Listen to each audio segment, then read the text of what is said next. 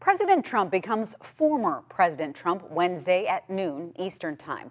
But just because he's out of the White House doesn't mean taxpayers are no longer picking up some of his bills. Our Joe St. George in Washington explains which bills are still being paid.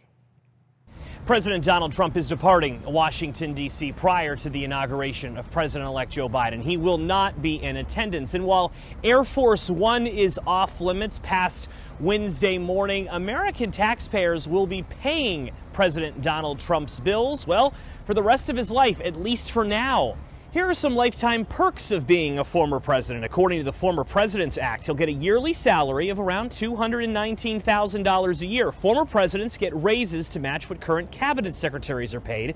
Lifetime Secret Service protection is valued at $1 million a year. And for the first 30 months, $150,000 a year will be given to employee staffers, $96,000 a year after that.